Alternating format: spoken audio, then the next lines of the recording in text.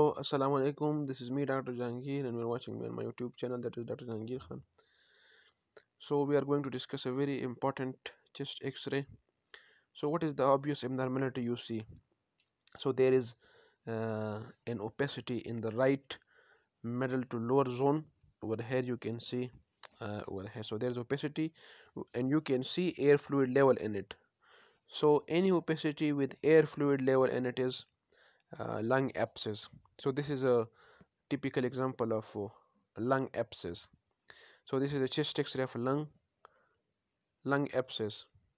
This is another chest x-ray. So this patient is very sick. You can see there are the leads applied. So when you see these kind of leads, so this is most probably APV when the patient is sick. But what other abnormality you can appreciate? Can you appreciate this hyperlucency REM with no air bronchograms?